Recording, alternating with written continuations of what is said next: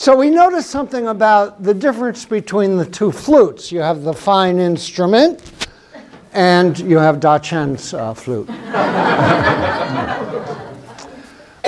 What he can do with that is he can swell the sound.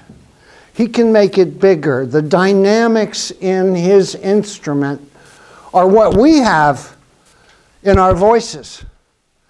And today's workshop really is as much about exploring the dynamic of the voice and the dynamic of attitude as well as the actual words on the page. We're talking about slam.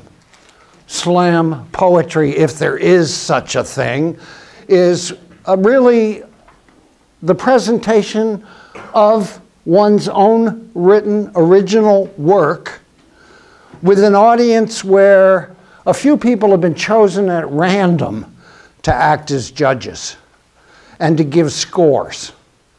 It's a joke. It's like teachers grading our papers. It's, hello?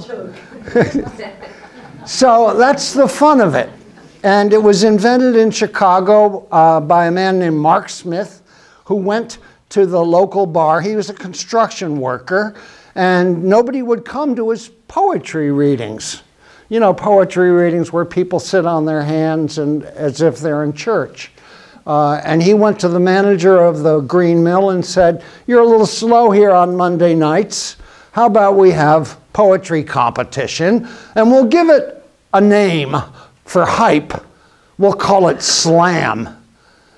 And his goal was to try to interest his fellow construction workers in attending poetry readings. The poet has 3 minutes on stage, no more. That really adds to the experience for the audience because they're not listening to one voice over and over.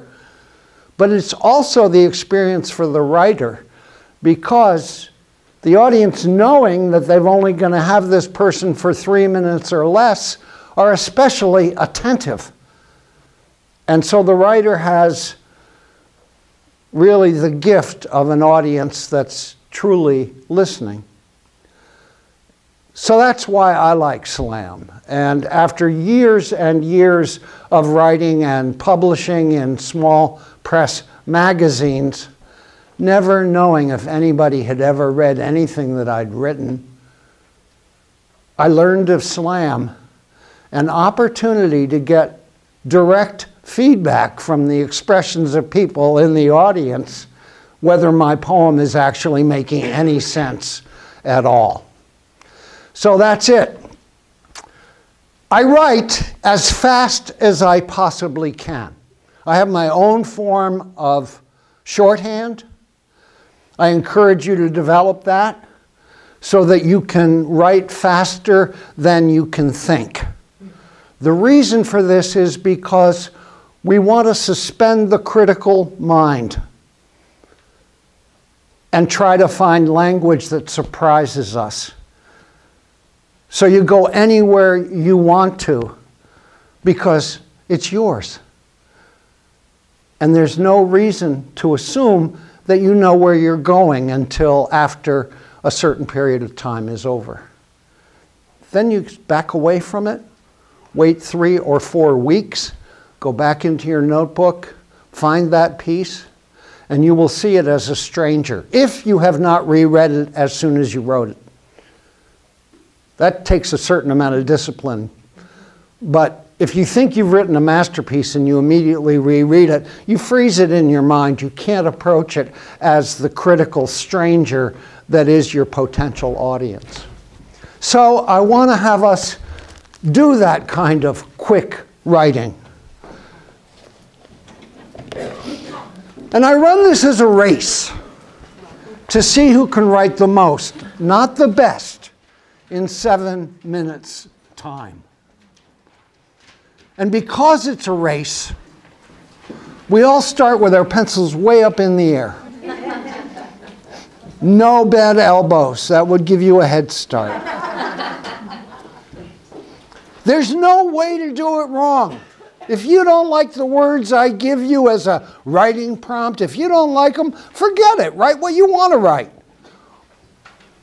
Everybody ready? Yeah. The prompt. The prompt. Flying above my childhood home. Oh, no. Lady back there trying to get a head start. Don't look around as if it's somebody else. It's you, sweetheart. Flying above my childhood home. Get set. Prize goes to the longest piece, not the best. Spelling and neatness do not count. Right.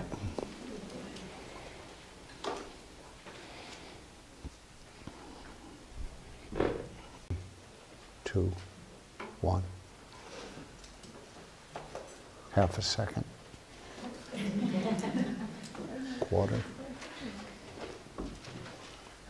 Eighth. 16th. 32nd of a second. 64th.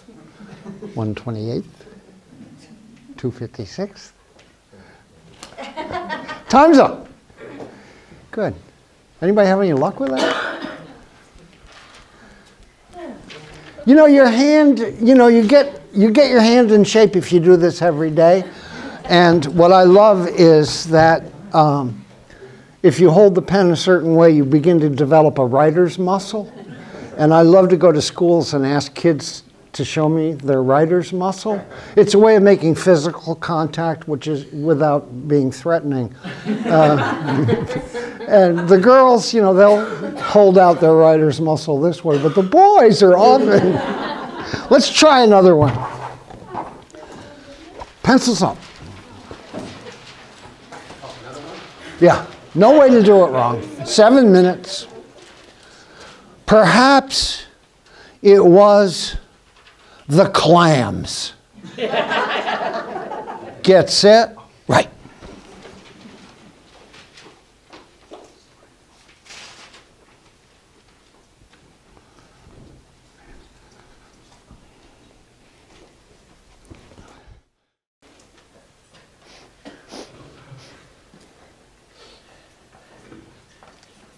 Time's up. I want you to look over the longer of the two. This is violating the 3-week rule. Admire your creativity, the extraordinary results of only 7 minutes. Fiddle with it a little bit, cross the T's, dot the I's, make sure it's legible to you, and make any small revisions you wish to. The longer of the two.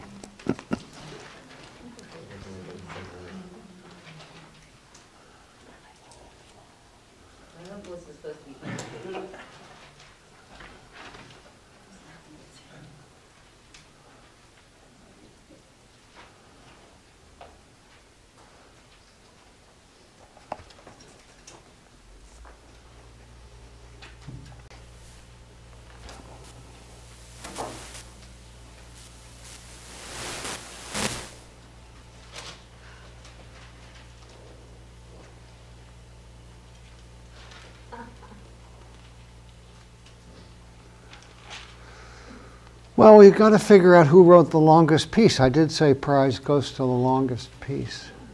I guess the best way to do that would be for each of us to read our longer piece aloud.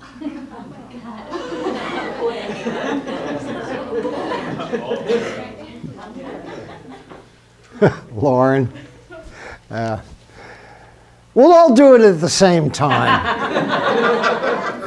So we're going to make some cacophony. The sound of the orchestra warming up before. It is such wonderful music.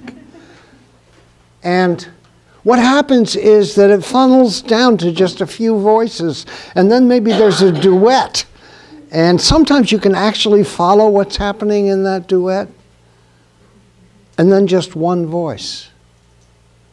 If you are that one voice, do not back off, but actually pump it up. Because the rest of us will live the rest of our lives by your final words.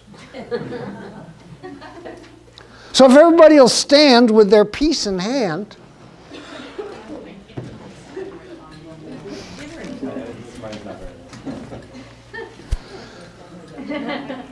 Now there's only one rule.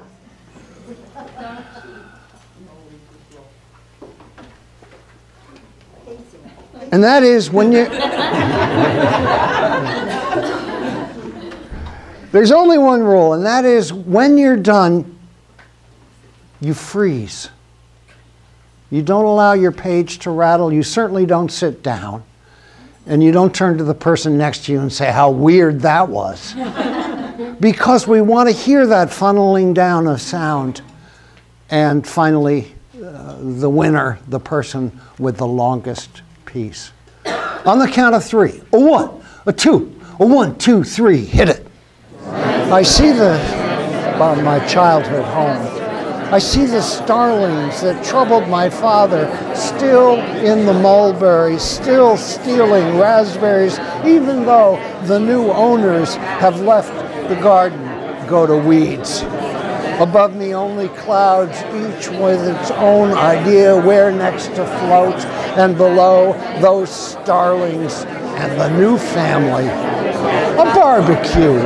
Dad with his apron at the fire pit, and Mom sloshed in a lawn chair. She's got a problem no one discusses, that I would talk to her if only I could get an introduction. These are complicated times, I yell down, and they look up. The starlings flutter, startled starlings, and the little girls, potential starlings themselves, gather at their mother's feet. And I waited until they said sorry to scream, but I cared so much that I was raising their faces, snapping their shells open and closed in celebration of the night, pink insides glistening, flesh slimy and gleaming in the spilling light of the moon. By an angry body of water, where the waves won't even feel me enter, and the weepers weep briefly and return to their old framed houses.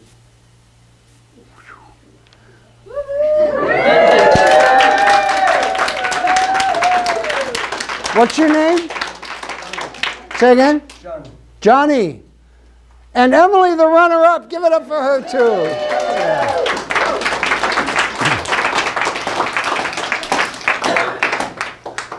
So that's kind of what I know.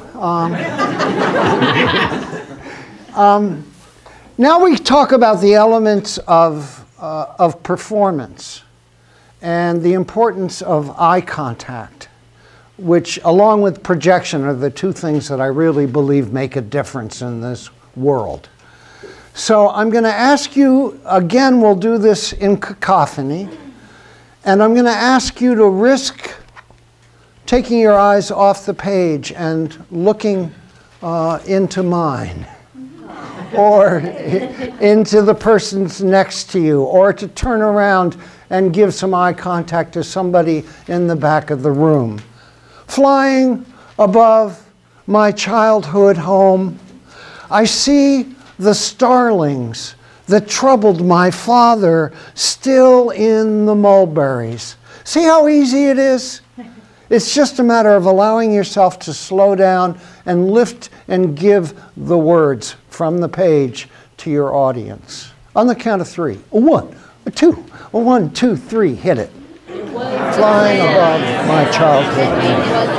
I see the starlings that troubled my father still in the mulberries, still stealing raspberries, even though the new owners have let the garden go to weeds. Above me, only clouds, each with its own idea. Who next to float? And below, those starlings and the new family. Dad with his apron at the fire pit, and Mom with his apron standing in the lawn chair. She's got a problem no one discusses, though I would talk to her if only I could get an introduction. These are complicated times, I yelled down, and they look up. The starlings flutter, startled starlings, and the little girls, potential starlings themselves, gather at their mother's feet.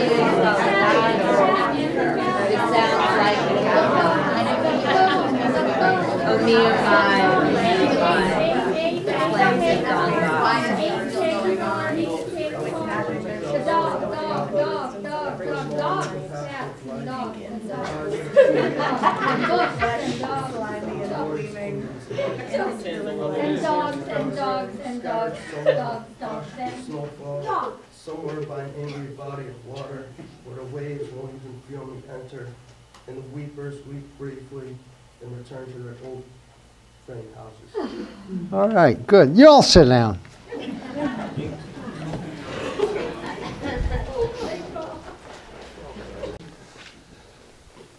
Oisin shared the same fate as Diego, though he took a longer road. I wonder if Tirnanoke is as wondrous as they say, or if Niv's breasts are as full and cream-colored as this broad I once rolled around with in Longmeadow, Massachusetts, while winter rain trickled down the gutter pipes, keeping time with my thrusts and cider. I think if Diego was alive today, if his heart hadn't exploded inside his chest in that leaf-cluttered lawn, he would light up a cigar for me and for the man himself, and exhale ghosts of smoke into my face, laughing that hearty laugh, telling stories I've already heard and saying to me from his gut that one line I've written was mighty grand. He was burned to ash in the fall, Oisin disintegrated in the legend, his ashes, who knows, might have been green. I long for an Ireland that never existed, an America that couldn't be. I long for a country where angels appear to guide and save, where fairies steal children and you can identify them by their emerald eyes. I believe in myths and verses. I believe in mermaids and Jesus Christ the Savior. I want to turn to dust like my fathers after a long and compassionate life, with eyes that have seen the guts of mental institutions and glorious kingdoms alike. I want to turn to dust, scattered somewhere, hushed with snowfall, somewhere by an angry body of water, where the waves won't even feel me enter, and the weepers weep briefly and return to their oak-framed houses. You all right?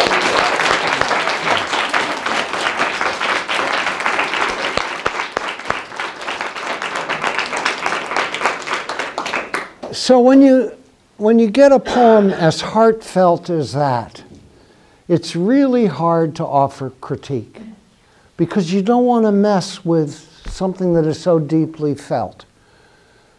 The one thing I'd want from you, Johnny, you've got that line, I think if Diego were alive today, am I getting that right? Mm-hmm. There's like 4 lines before that you delivered so wonderfully. Set the mood. And all I want you to do is to read the first 8 lines of the poem. When you get to the part where I think if Diego were alive today, just before that, I want a pause, a really long pause, so that the words settle in and then that line comes in and hits us right here. And just do it, just so you're experiencing that pause. Go ahead. Oisin shared the same fate as Diego, though he took a longer road. I wonder if Tirnanoke is as wondrous as they say, or if Niv's breasts are as full and cream-colored as this broad I once rolled around with in Longmeadow, Massachusetts, while winter rain trickled down the gutter pipes, keeping time with my thrusts and cider. I think if Diego was alive today, if his heart hadn't exploded inside his chest in that leaf-cluttered lawn, he would light up a cigar for me and for the man himself and exhale ghosts of smoke into my face, laughing that hearty laugh, telling stories I've already heard, and saying to me from his gut that one line I've written was mighty grand. He was burned to ash in the fall, Oisin disintegrated in the legend, his ashes, who knows, might be green. I long for an Ireland that never existed, an America that couldn't be. I long for a country where angels appear to guide and save, where fairies steal children and you can identify them by their emerald eyes. I believe in myths and verses. I believe in mermaids and Jesus Christ the Savior. I want to turn to dust like my fathers after a long and compassionate life, with eyes that have seen the guts of mental institutions and glorious kingdoms alike. I want to turn to dust, scattered somewhere hushed with snowfall, somewhere by an angry body of water where the waves won't even feel me enter, and the weepers weep briefly and return to their oak frame houses. You're good, man. Thank you. Yeah. That pause was just right. Just right. You might even find another place in there where you could work in another pause. But, you know, that poem is like, ooh, it's a good one, you know. Thank you. Yeah. Who's next? You are. Yes. Is that Nicole? Yeah. I don't recognize you with your hat on. Give it up for Nicole. I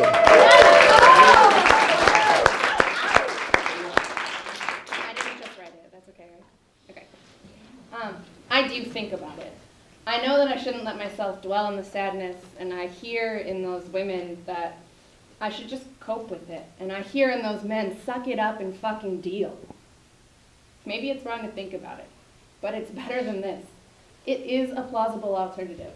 Instead of having withered away from cancer and chemo side effects, Dad could be in witness protection program. It could have all been makeup. It could have all been lighting. It could have just been psychological manipulation, counting on my sadness to block me from seeing the truth. What if my grief is just a small sacrifice for your safety? Right now, he's riding in the back of a Sikorsky HH-60 Pavehawk rescue helicopter. He's instructing his team on this mission to save the final victim of a serial killer. By Dad's calculation, she has 47 minutes to live, and his plan will take 36 to execute. He'll comfort her while I cook dinner tonight. I do understand that we had an open casket at the funeral. I remember clearly tugging on my black sweater that clung in all the wrong places. I remember as they said, "I'm so sorry for your loss," that I heard, "Go ahead and try to fucking breathe." But it's the government, the secret part of it even. They can convince us of anything. I imagine them finally returning him to us, and I can't wait to be angry that his lies put me through that. Nice job.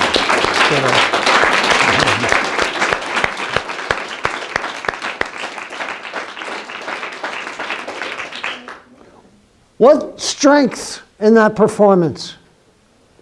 Chris? Well, she made eye contact, and it was, I don't know, she wasn't static. There was energy there. Mm-hmm. Energy. Yeah. Am I the only one that wants her to stand still when she's reading? So she's going to do it again, and this time, I'm going to hold for her. And when you take a step, make it for real, because it's coming from the poem, not from your nervousness, okay? Yeah. You know, the whole thing is to fool yourself into believing that you can pull it off. That's, you know, what I heard an actor say on the radio a couple of years ago. He says, before I go on stage, every time I have to fool myself into believing that I can be the character that I'm supposed to play. Is this it? I'm sorry? Probably not. But it might be a little different, because you told me it was okay to edit as I went. Sure. Okay. If I'm being, I do think about it. I know I shouldn't let myself dwell on the sadness.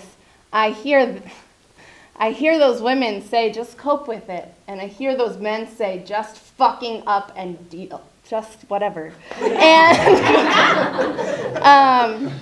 maybe it's wrong to think about it, but it's better than this. It is a plausible alternative. Dad might be a spy in the government that just went into witness protection. Instead of withering in a combination of cancer and chemo side effects, it was makeup and lighting, psychological manipulation, counting on my sadness to block me from seeing the truth.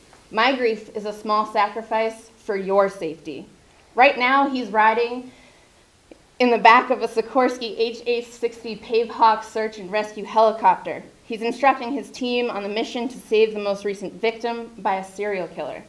His calculation says the girl will be alive for 47 minutes, and his rescue plan will take about 36.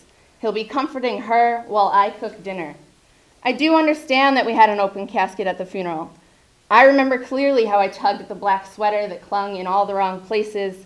I remember well the well-meaning mourners saying, "I'm so sorry for your loss," which really sounded like, "Go ahead and try to fucking breathe." It's the government, though, the secret part of it even. They can convince us of anything. I imagine them finally returning him to us, and I can't wait to be angry that he put us through this. Yeah. You pulled it off. Thank you, Nicole. Yeah. So let's try an experiment. More cacophony. And this time I want you to whisper your poem. Whisper your poem, remembering the eye contact, and trying to project even though it's a whisper. I don't know what it's going to sound like, but it might be entertaining. You might as well stand. On the count of 3, a 1, a 2, a 1, 2, 3, hit it. Flying above my childhood home, I see the starlings.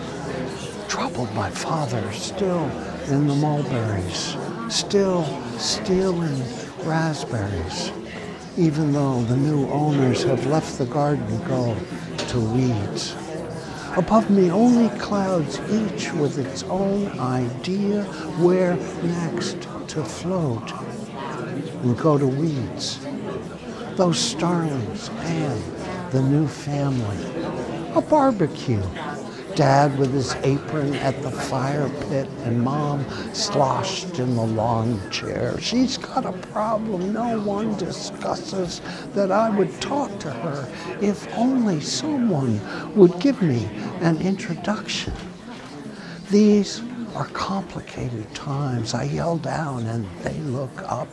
The starlings flutter, startled starlings, and the little girls, potential starlings themselves, gather at their mother's feet.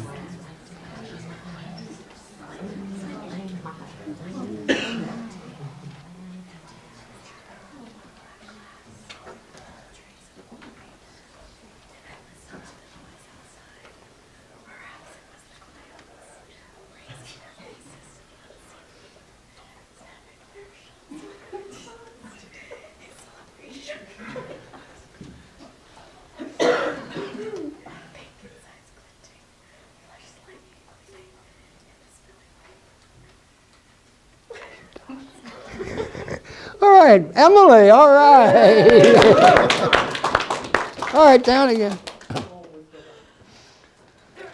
So what we're doing now is we're thinking about the different ways of vocalizing the words.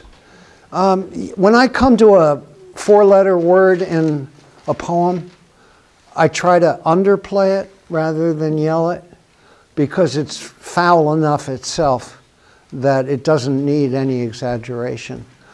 When I come to a line that I think might be funny, used to be that I would raise my voice so everybody would get the joke. And Roger Weingarten, do you know Roger Barron? Roger said to me, I said, I don't know why nobody laughs at my joke. Perhaps tomorrow they will be cold enough to help. He said, Jeff, underplay it and it'll work. And it's true. So sometimes the impulse, you want to reverse the impulse just for experiment. So the next volunteer, we're going to ask eye contact as well as vocal variety. Who is that person? You're on, please. And your name is? Dale. Dale? Dale. Please put your hands together for Dale.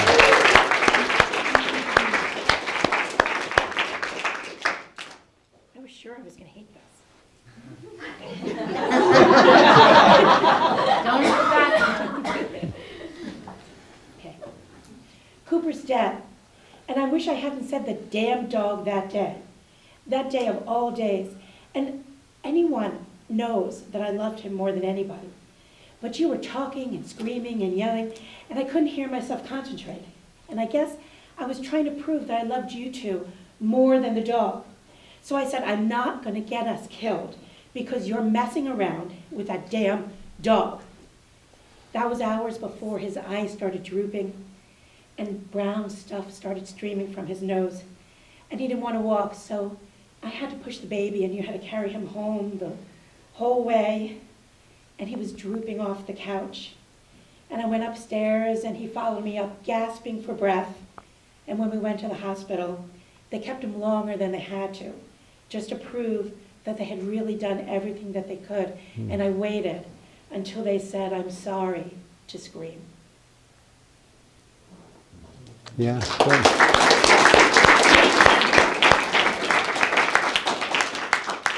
Garrett, what would you tell her? Slow down. And I don't know if you, to me it sounded all one tone. So if you slow down, you may get more hints as to when to emphasize or when to maybe drop your voice. Yeah. Also, when you drop your voice, listen. Yeah. Will you try it again? Yeah, right. Cooper's dead, and I wish I hadn't picked that day to say that damn dog, of all days. And everyone knows that I loved him more than anyone could. But you were screaming and yelling and carrying on, and I couldn't hear myself think. And I guess I wanted to make sure that you guys knew that I loved you more than I loved the dog. So I said, I'm not going to get us killed because of that damn dog. Yeah. Should I Keep going. So I had to push the baby, and you had to carry him home the whole way. That was hours before that brown stuff started streaming from his nose. And we got there, and I started walking up the stairs, and he followed me up, gasping for breath, and I felt a guilt that I had never had in my life. And when we got to the hospital, they held him in there longer than they needed to, just so that we would know that they had done everything that they could do.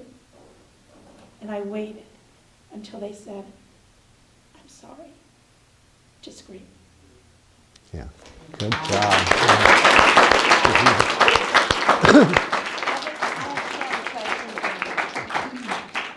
What was your experience the second time? Because for me, the second time was so powerful, and I could hear different things that I didn't hear, but I want to hear what you... I just sort of let myself be in the moment instead of worrying about the words, really. Yeah, because you didn't even look at the paper. Right. No, so I'm sure I didn't do all the words right, but I remember most Yes, of you them. did. Really good. Thank you. Awesome. Nice job, Dale. Thank you. Yeah.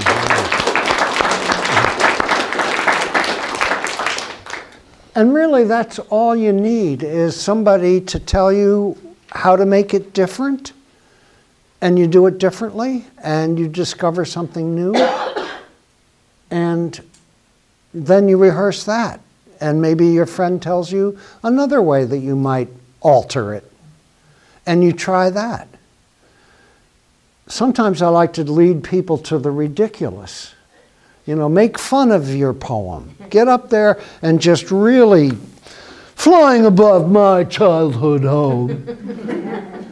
Because what happens is you push yourself to extremes, and then you know where that extreme is, and you can draw yourself back from that to where it maybe doesn't seem like a performance, but instead, and this is what I felt in that second reading, that you were there at the moment of the actual composition of the poem. And that's what I think is the best performance, is where the pacing and the feeling are as if they're happening for the first time in the poet's mind. Who's next? Yeah. Your name is? Sean. I know you, Sean. Give it up for him.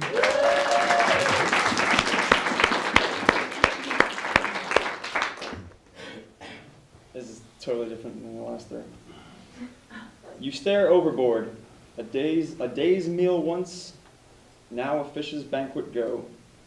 The waves carry it away, down to the depths below. Montezuma's revenge, some would quip, some cite seasickness too. But I know the truth, cold-blooded revenge from those clams we'd caught that June.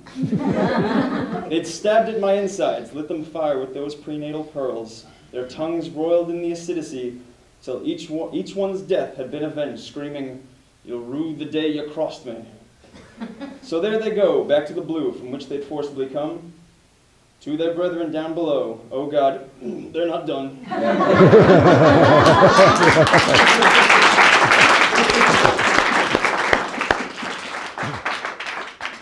So this is what happens to me before I go on stage. I realize that I'm half untucked and I'm getting on stage like this.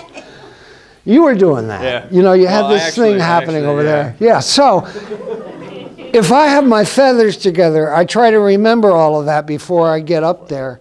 And then I really police myself. So we're going to do what we did a little earlier. All right. And oh, by the way, that is the weakest position you could ever have. It's my miming.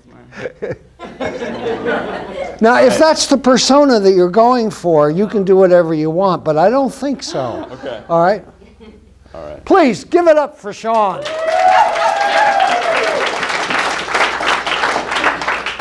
Sean, let your hands just dangle at your sides. Can I put them in my pockets? No. No. No. It's so uncomfortable. Do you think I'm having a good time? Do you think Sean is? No, don't trap your hands. Yeah. You feel like a doofus. I know. Yeah, that's good. It's all there, man. Because even though you feel like a doofus, what's happening is... You read that, right? Yeah, no. You're going to feel the gesture in your loose hands, but if your hands are trapped, any of that, the gesture is completely lost. If you have no gesture, it's fine, but you'll feel it if it's there. All right. One more time for Sean.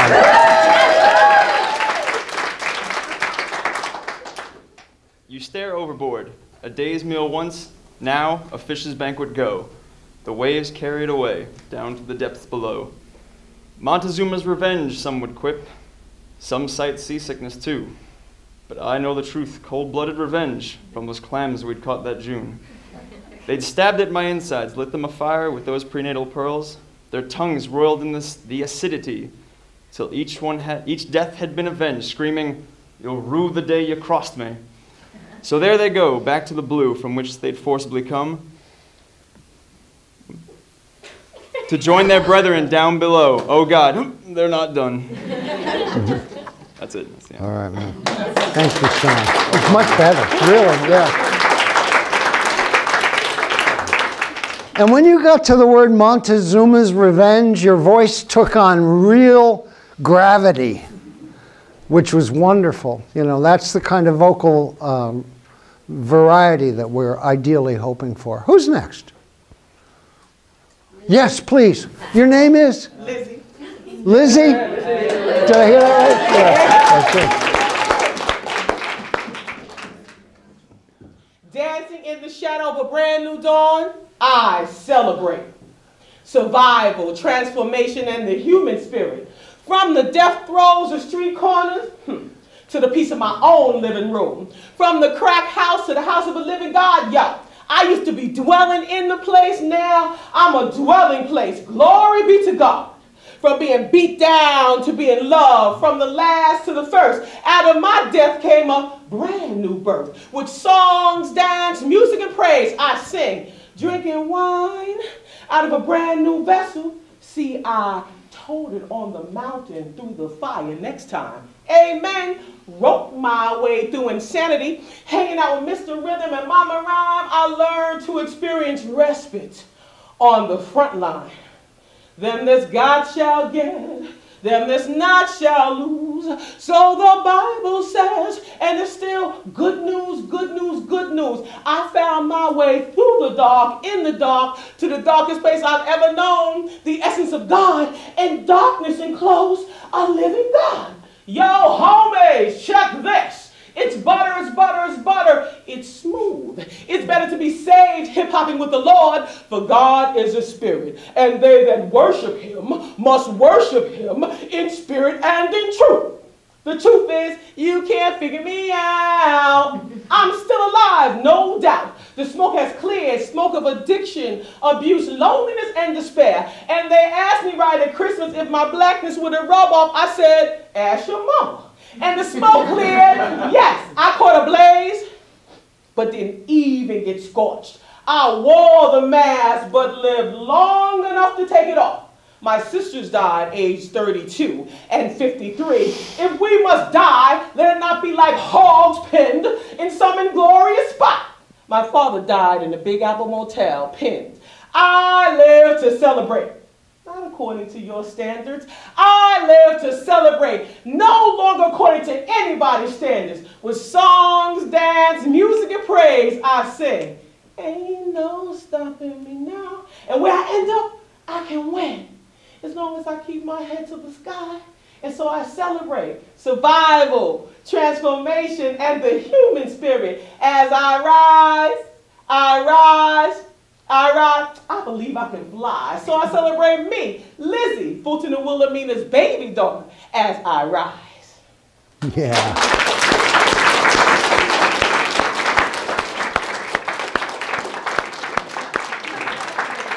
You see what a brilliant teacher I am? Thank you, Lizzie. That was great. Has anybody got anything to tell Lizzie to make it better? More of it. More of it, yeah. Oh my goodness. There was, you know, toward the end you took on a little bit of a British accent. Did I hear that? Uh-huh. T.S. Eliot coming. It's a weird Blake or something. Anyway, thank you. Thank you so much. Wow.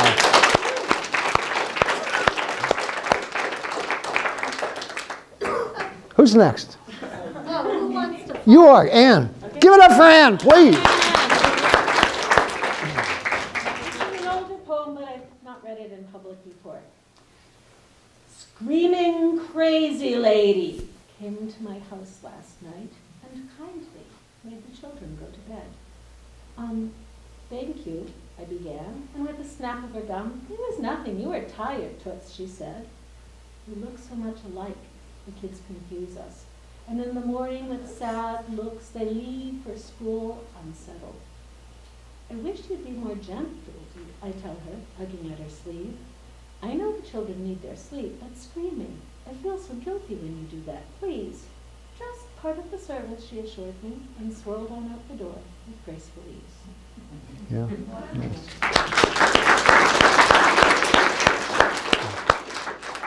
Now, I'm a little hard of hearing, so I didn't get everything. I want you to project it just a little bit louder, okay? Screaming crazy lady came to my house last night and kindly made the children go to bed. Thank you, I began, and with a snap of her gum, it was nothing. You were tired, Toots, she said. We look so much alike, the kids confuse us. And in the morning with sad looks, they leave for school unsettled. I wish you'd be more gentle, I tell her, tugging at her sleeve. I know the children need their sleep, but screaming, I feel so guilty when you do that, please. Just part of the service, she assured me, and swirled on out the door with graceful ease. Yeah, you are right. Thank you, Anne.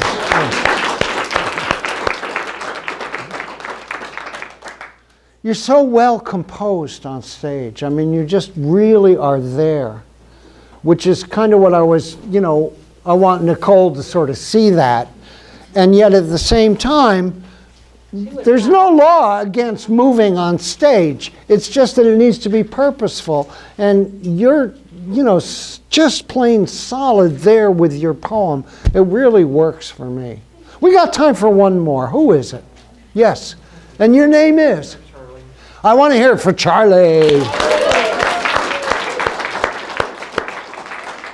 going to do the exercise you talked about. Perhaps it was the clams that day at Ender's Picnic in July that upset my stomach. Maybe it was because the salad that we ate. Perhaps it was because it was 105 in the shade. God only knows. Perhaps it was my nerves ran amok. Perhaps it was the walrus from Alice in Wonderland. It was on my mind, dancing oysters following me as I sang Mamma Mia. Too much. It was all just too much to bear. Perhaps it was the idea of no television, no paper, and limited access to social media that it made me so ill. I'm beginning to know. Maybe it was the claustrophobic showers of which Mandy speaks. Perhaps it's the idea of losing Shannon in my residencies that has me so upset. Yes, that's it. God, what the hell do I do now? Yeah, good job, Charlie.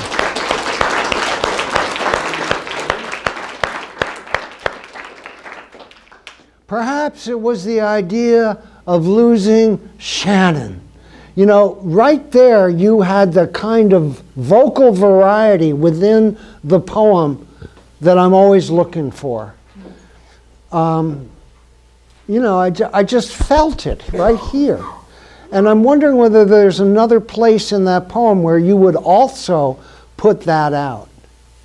You know, just the idea of that vocal shift and the sense of the sincerity of the statement really came through to me. I don't know whether it's just me or whether others felt that too. I see Anne nodding her head. So, thank you so much.